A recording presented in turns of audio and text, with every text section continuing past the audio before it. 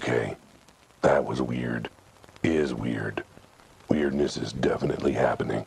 Okay, Albert, calm your sixths. Take it, lick your and focus. Welcome to the world of Albert Wilde, a cat detective with a bad gambling habit and a large debt owed to one mobster moose named Rudy. You play Albert and need to solve a murder case in this noir-themed detective thriller, but apparently things are going to get pretty weird along the way. So far, the game hosts a cast of interesting animal characters and looks to be a funny and odd experience. That's right, illegal booze. You can play it on keyboard and mouse or use a controller. It features an inventory list and a map to navigate the city on your case.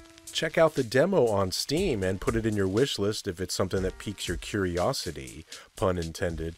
Be sure to subscribe for Meow game videos. I love you people. Meow.